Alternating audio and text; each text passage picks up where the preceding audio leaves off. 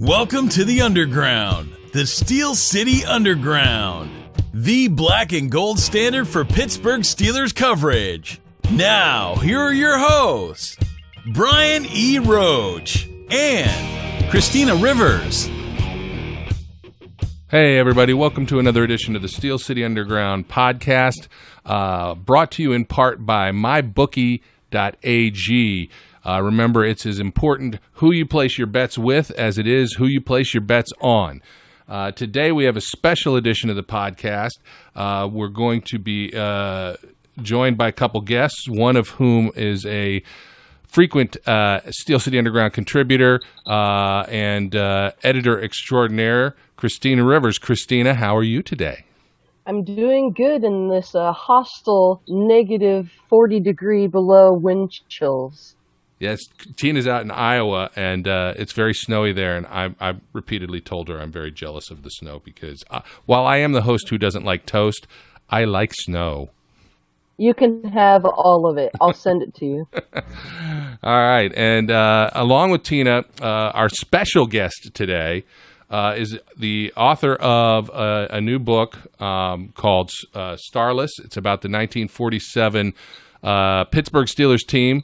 His name is Steve Massey. Steve, welcome aboard the podcast. Thanks for having me. It's a real treat to be here, and I appreciate it. Steve, I know I wanted to thank you for letting me read the book. I know it's the story of Pittsburgh's first NFL playoff team. And in the book's bio, you said they were an unlikely set of no-name brawlers who came together to make a championship run. When tragedy intervened and the stars fell, it would be another 25 years before the Steelers were in the playoffs again. Now, for our listeners, could you just introduce yourself and tell us a little bit about your background? Sure. I grew up in Mississippi. I'm not a native Pennsylvanian. I'm a Southerner. And from an early age, I latched on with the Steelers from those wonderful Noel-era teams and just kind of stayed with them. And it really struck a chord with me. I'm a fan to this day. I grew up in Mississippi. I graduated from the University of Southern Mississippi in 1994 after a time in the Air Force. And then I moved here to Georgia about 20 years ago. And the Starless team is really one of my favorite Steelers teams. Now, before we get started talking about the book, you use a couple of unique words. One of them is steel lore. So it's Steelore. And the second one was paleo NFL. Can you explain those two terms? Sure. I coined the phrase steel lore when talking about the old Steeler tales that have been passed down that a lot of Steeler fans know about. And some of them are true, and some of them are half true, and some of them are nonsense. Johnny Blood is an example of one of the Steelers that played. And there's all kinds of tales about him, and there's a lot of tales about the Rooney family. So it's just a sort of a list of all of these stories that have been passed down through these. As far as paleo goes, I kind of use that term for really anything that happened in the NFL before 1960. It was just a different time. It was a very rough and brutal sport then. In a lot of ways, it was more visceral then than it is now. So I kind of think of those guys as being back from a different age. And I think Brian and I talked a little bit about that, about how the guys that played, a lot of them played both directions and multiple positions. Absolutely. And that was why the impact of some of these people was so tremendous. Chuck Cherundolo played both ways in the line. And, of course, Bill Dudley, who was not on the Starless team, he was a complete all-star in 1946. He won the MVP award. He led the NFL in interceptions that year. He had 10 of them in an 11-game season. And so he had to make it both ways, and he played in a lot of pain on the 46 team. That's just one example. Sid Luckman, that played for the Bears, is one of the greatest two-way athletes of the World War II era in the NFL. Speaking of World War II, your book goes into a lot of detail about how the war affected the players in the NFL. Could you talk about that a little bit? Absolutely. World War II was such a diluvial event for the NFL because the teams, the older players were purged from the rosters, and when they all started coming back in 1945 and 1946, the players' attitudes had changed, the things that they'd been through had changed, and the league had been held together by several factors. But when the war was over and the guys came home, it was like a fresh start. That was one of the things that was so promising about the Steelers, was that before the war, they had really struggled on the field for the most part. And then once the war was over and the players came back, the Steelers had a clean slate. And during the war, of course, the NFL had a lot of different things going. The Cleveland Rams suspended operations. The Steelers merged twice. And the personnel, the quality of the play suffered, of course, because a lot of the guys went overseas to fight in the war. Now, in your book, I thought it was interesting. In today's modern NFL, they have a 53-man roster, but they had, 20 less guys on the roster, or as far as dressing per game? Yeah, that's correct. They actually had pared the rosters down to even smaller levels during the war, and I don't want to linger about that too much. But the NFL, there was a time when it looked like the NFL might die completely before FDR issued what was called the green light letter, saying that sports would be good for the morale of the people. So the rosters had gotten to skeleton levels, and they bounced up to 34 or 35 players in the post-World War II era. So going both ways was, it had to be done. Now, I want to jump just a little bit because we really want to focus on the meat of your book, which is, your book leads up to the 1947 season and then really highlights the 1947 team. And one of the biggest stories that caught my attention was training camp at Camden Springs, Pennsylvania. Can you tell the listeners a little bit about the information there? Just give them a teaser, because I found that part very interesting. Yes, it was very old school. The coach was Jock Sutherland. He was actually a dentist. So he ran a really tight ship. And there were a number of characters there in the camp that were extremely interesting. One of them that comes to my mind is Buck Sweeney. And Buck Sweeney was this old cop. He had retired from the police force, and he just liked hanging out where the Steelers were. And so the Rooneys got to know him, and they hired him. Well, Doc Sweeney and his assistant, Jack Lee, were instructed by Coach Sutherland to put oatmeal in the drinking water because they wanted the players to be tough. And, back then the coaches didn't have any idea about hydration, and I'm not sure they would have cared anyway. So it just discouraged the players from drinking the stuff. And what they would do, and all the players remembered this to a man, the oatmeal in the water. What these guys would do is they'd go over and try to get the ice and suck the coolness out of it.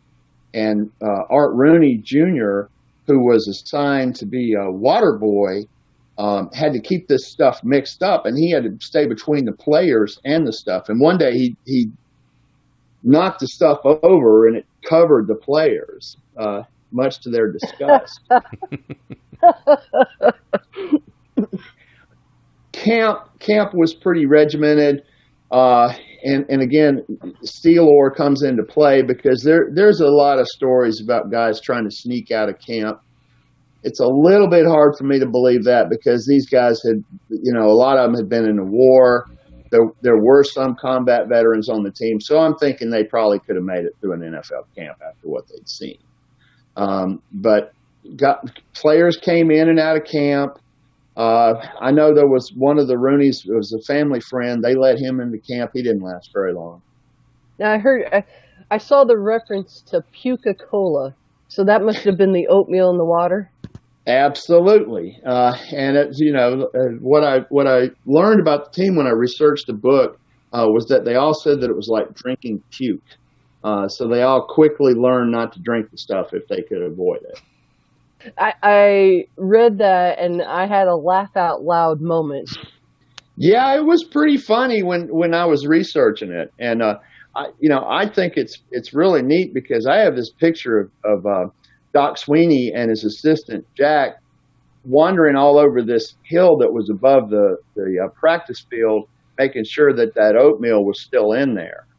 And poor Art Jr. was assigned the task of keeping these big guys away from it. But like I said, they all run to a man. Oh, that's awful. Now I know Brian wants to know who Big Bertha is. Yeah, Big Bertha was pretty much the only lady that was in camp, and what she was this great big monstrous blocking sled that these guys had, and I think it was kind of a medieval contraption because it was pretty impossible to move, and the guys would have to go push that thing around. The NFL was just so different then, and it's a violent and fast game now. But I think there was something more personal about it back then. And so, I'm sure every team had these horrible blocking contraptions that they had to move around. They all hated Big Bertha to no end. Now, probably the biggest story in your book is I don't know whether the word feud is the correct word, but the relationship between Jock Sutherland and Bullet Bill Dudley, if you want to talk about that a little bit. Yeah, and actually, when I first learned about the 47 Steelers when I was a boy, that was really the story that kind of got my attention most, because Bullet Bill he's just this tremendous figure. He plays both ways. He's a superstar at both of them. He's a real team guy. He had played on the 42 team that Walt Kiesling coached, and he was such an encouragement and a leader to the other players. But Jock, the coach, Jock Sutherland, was not wired that way. He thought that Bill was a prima donna, and Bill kind of took creative liberties inside of Jock's offense. Now this is in the 46 preseason, so Dudley doesn't have the big year yet. And one day things come to a head between the two of them when there's this long 3-hour practice that they go through. Jock's practices were marathons. And Bill got frustrated, and he basically had a confrontation with two of the assistant coaches, John Michelson and Mike Nixon. And Jock comes in, and he puts a stop to it. And at that point, there's just a divide between the two guys that gets worse as the season goes on. And as far as the individual incident, Bill went to apologize to Jock because he realized he'd been in the wrong, and he was. And Jock didn't let him get a word in the office. And things just went sour. They went downhill from there. So then, so the story of Bill Dudley kind of ends in Pittsburgh. He gets traded to the Lions. Now, Bill was ready to retire. He'd had enough of football. He just didn't want to play anymore if he was going to be subjected to what he felt like was just brutal treatment.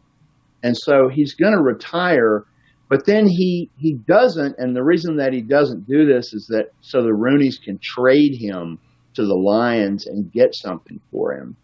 And so they do trade him to Detroit. And they come out, the Steelers come out pretty well on the deal. So that was his exit. But they couldn't have known what was coming. The Steelers fans are, I'm sure, a bit perplexed because this feud between Jock and Bill was kept private, and suddenly they have this MVP and they trade him to the Lions. But I don't think the city had any idea the good fortune that was about to head their way in 1947. Okay, I want to jump ahead because the 1947 team, in your book, you talk about that they had 11 rookies that year. how did they take 11 rookies and put them with the players that they had remaining and actually make it to the playoffs? Well, there are actually a couple of things in play. First of all, the first thing is that the slate had sort of been wiped clean from World War II, so there were a lot of younger players in the NFL then. And part of that is because there's a new football league called the AAFC. I don't want to get too far into the weeds, but it was a rival league, and it was a quality league. It had the Cleveland Browns in it, for example. And so a lot of the talent was stretched out over both leagues. And the Steelers had 3 guys that came back, and the most important one was Chuck Cherundolo, and he was a great leader. And the team gelled. They brought in a lot of good talent that year. The Lions trade was good because they got White and they got Bob Stiffers from that trade. So, I just think that they were a young team, but I think all of the teams in the NFL were young at that point, except for the Bears. What game during the 1947 season do you think stands out the most in Steelers lore or Steel lore or Steelers history? Well, there were so many big games. It's hard to decide. The funny thing is that, one of the great Steelers books that I have is Ray Didiger's book that came out in '73, and he listed the top 5 games in Steelers history, and one of them was a loss where they played the Redskins, and that game had 7 lead changes. And it was a loss, but it showed the Steelers what they were capable of doing, that they were capable of hanging with the best teams in the NFL. So that's one. The first Philadelphia game where they came back, and they won that game with a late comeback rally. That was exciting. It's so hard to single one out. Against the Giants, they scored 3 touchdowns in less than 2 minutes. If I had to pick one, I would say it was the Green Bay game. They went up there to Wisconsin, and they'd never beaten the Packers before, and they beat them by 1 point. And that was a real big deal for the guys. And speaking of big deals, not to cut you off, Steve, but there's a big deal going on soon with a big game, and a lot of people like to do this crazy thing called betting on these games with taking their money and putting it out there and hoping that they can win some money. And I'm sure that there's a lot of people out there that plan on betting on this game coming up. And one of the things about betting on anything is it's just as important who you're betting on as it is who you're betting with. And that's why we'd like to talk about mybookie.ag. They've been in business for a lot of years. They have a rock-solid reputation, and they do big cash bonuses that allow you to basically start off ahead of the game. You're making money for doing nothing at all. They also have the fastest payouts in the business, just 2 business days. Now, MyBookie is a premier destination for props as well. These guys truly let you bet on anything, whether it's the length of the national anthem or the color of the sports drink being dumped on the winning coach. MyBookie has a buffet of props for the big game, all for you to place your money on. And they'll even let you live bet the game itself. So, when we talk about services like this, we only recommend services that have been good to us. And that's why we like to make sure that we talk about mybookie.ag. If you join now, MyBookie will match your deposit with a 50% bonus. Just use the promo code SteelCity to get that when you activate it. And go ahead and visit mybookie.ag today. You play, you win, and you get paid. Tina, why don't you continue with Steve? Now, when I was reading the book, you go, in the 47 section of the book, you go game by game and really went into detail about the things that happened. And one thing that I noticed about it was the amount of turnovers and injuries and how they impacted the games. Absolutely. The opener against Detroit, I can't recall the specific number of turnovers from both teams, but I think it was 10, 9 or 10 that swung the momentum. I think the injuries. Now, I tell you, it's really interesting. Let me back up for just a minute, because at the beginning of the year, the Steelers secondary was pretty awful, and by the end of it, they got to be very dangerous. There were a lot of big interception returns in those games. The injuries, they would just send those guys back out there. Toward the end of the year, Chuck Cherundolo had a rib broken, and he didn't even know about it until the end of the game. He'd broken his rib in the first quarter. So I mean, those stories are all throughout the whole season, and I tried to detail them in the book. Now, the other thing I wanted to talk about, we don't have to go into a lot of detail, but I found this really fascinating about Jock Sutherland. He really believed wholeheartedly in the single wing offense. And you said in the book he was credited by some as creating the Packer sweep.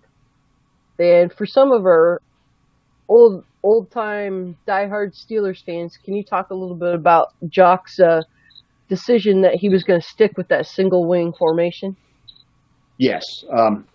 Jock ran the single wing really to perfection.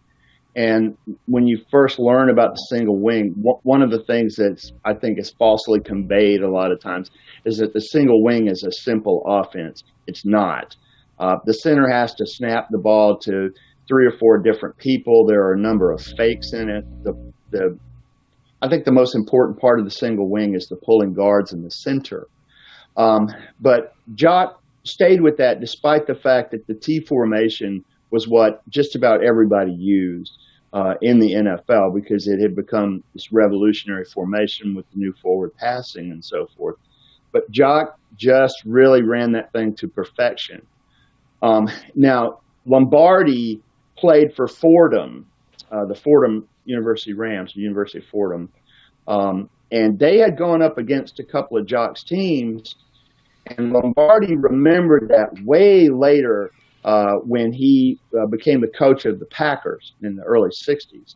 And the part of the Lombardi sweep that he would just run over and over until he got a couple of touchdowns was designed from playing against Sutherland's teams. So Lombardi basically stole Jock's scheme. Well, I don't think he stole it. I think it was a big part of what he was doing, because he was down on that field and he had to deal with those pulling blockers coming. And when the ball's been snapped to God knows who and faked a couple of times, if you're not careful about what's in front of you, somebody's going to run your butt over. And I think that Lombardi was smart enough to incorporate that into his running game. So it was flattery by imitation. I think so, yeah. I think that's a pretty good description. Okay. I wanted to talk just a couple more things. One of the things, too, that I noticed is that after the tragedy of losing Sutherland, and you can talk a little bit about that, I noticed that some of the people that he brought in, like Pat Livingston, that started kind of a culture then in these professional football teams, like Pat Livingston bringing in Rayburn, and then John Mickelson discovering Mike Ditka and Marty Schottenheimer.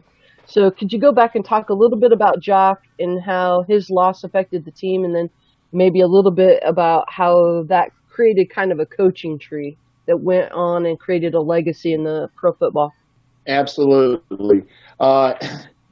Jock's death was so unexpected and so quick. The Rooney family felt that the Steelers were going to win championships from his coaching, and that's not at all far-fetched. They found him wandering around right after the 47 season ended. They found him in Kentucky. He had been down there visiting some coaching friends of his down in the South. He did it every Easter, but he disappeared. And his sister was looking for him, and they found him. They brought him home to Pittsburgh. His right-hand man, Michelson, was there to bring him home. They got him to the hospital, and he died 2 or 3 days later. So it was just such an unexpected blow. As far as the impact that he had, there were so many of those guys that ended up with long coaching careers in high school, and some in the pros, and they in turn influenced other people. And it does carry down to Mike Ditka eventually, Marty Schottenheimer. And by the way, all the Steelers fans know Schottenheimer influenced Cowher too. So, we're getting a little bit far from shore as far as Sutherland goes, but that the branches are there. They connect to the tree. So, and as far as the impact on the city, when Jock died, it was gloomy when they buried him. They lowered the flags to half staff. The mayor was there. The pallbearers were the Steelers players. It was just really a tragic thing for the city. And the team, it affected the team for years after that because they couldn't figure out which direction to go in until they brought in Buddy Parker. Well, and I want to tell readers, it was a pleasure for me to read this. Yeah, I was born in 1972, which is the year that the Steelers finally made it back to the playoffs. So some of these names I recognize because I've been a Steelers fan my whole life, but to actually read your book and get into some of these details was not only entertaining, but it really was interesting to me to see the difference between football then, because you hear people talk about, the football players of today never would have been able to survive in the league then. And I know Brian wanted to talk about kind of the difference between modern day football versus that time period. So Brian, I'll let you go ahead. Sure. And let me just start off by saying I've been able to peruse it a little bit, but I look forward to reading the book completely. My daughter, who is a Steelers aficionado too, I'm sure will love this book because she loves the history and as you said, the Steel lore of the team. What I find really interesting though about your book, about the 47 team, and about the kind of the aura around it is with the concept of it being a team without stars, so to speak, and how that parlays into what we're going through right now today. So, do you see correlations between, what they're calling, of course, the Steelers circus right now, where you've got a culture that is so permissive and accepting of the star players doing whatever it is they want to do, that ends up in a situation like we have with Antonio Brown versus what it was. And I've made this statement. In fact, I made it with Joe on a podcast earlier, where, a team can actually be a better team without the distractions that sometimes come with better players. And do you see any correlation between that 47 team and where we are now? Yeah. Actually, I wouldn't mind talking about Antonio and Le'Veon as well. I watched the game earlier in the year where Antonio was flipping out on the sidelines, and he was going. He was asking to have the ball thrown to him and so forth. He's a great athlete. He's a great receiver. But as I watched that happen, the younger players sitting on the bench were literally watching everything go down quietly. They weren't talking amongst themselves. They were just watching. And I think that sometimes teams have leaders, but they're not necessarily negative or positive. And I felt like Antonio was sort of leading the team, in kind of a negative fashion.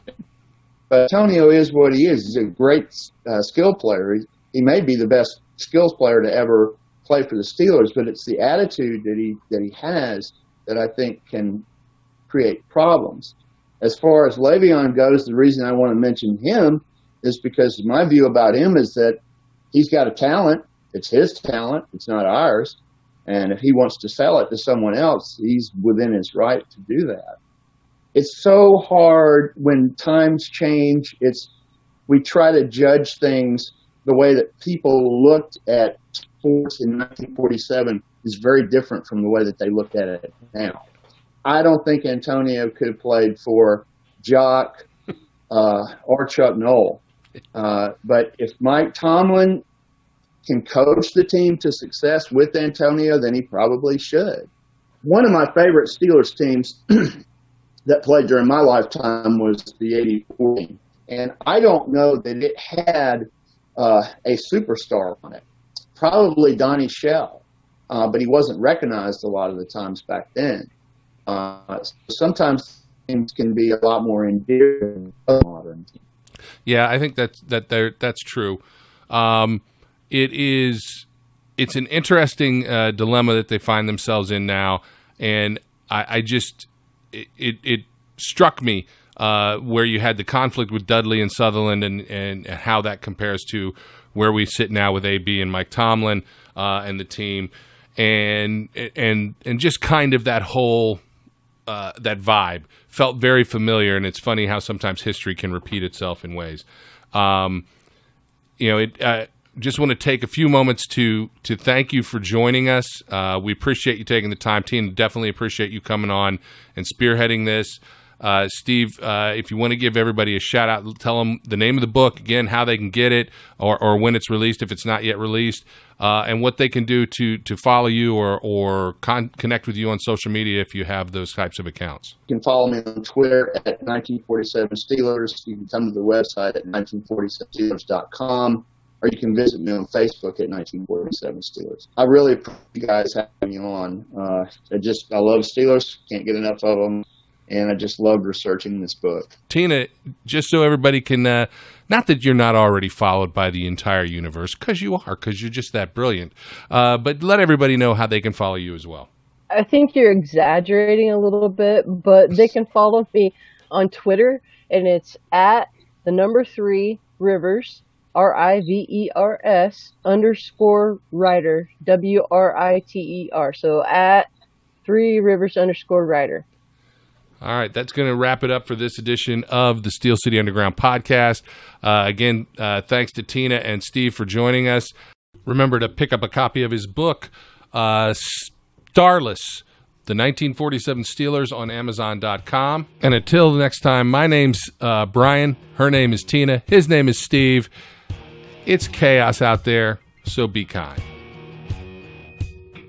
We would like to thank you for listening and remind our listeners to follow us on social media and our website, www.steelcityunderground.com.